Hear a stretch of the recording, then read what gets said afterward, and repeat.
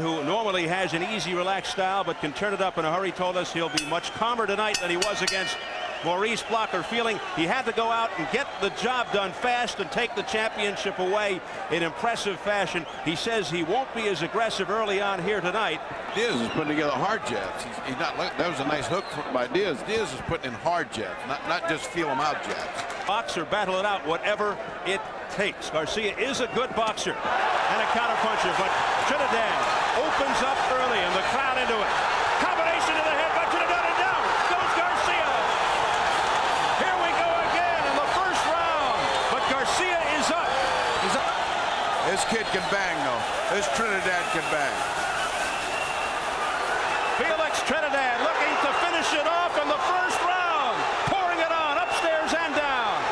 Look at the attack by Trinidad, and that one is over. This one's going to be done. It's over. He's down on his face, and that usually spells doom. When they fall forward, you don't have to count. Minute 14 and counting. Remember, no 3 knockdown rule. But I'll tell you what, right now, a 3 knockdown rule might help him from some further damage. It might save a life. He goes down for the 3rd time. With just under a minute. They could get him disqualified doing that. That's bad news for Garcia. He's been down twice. He didn't look like he could get up at all. He goes down for the 4th time. I don't think 37 seconds to go. This is one brave referee if he lets this keep going. What's the matter with him? What's the matter with him? That's it. Finally, the referee Waldemar Schmidt calls it quits.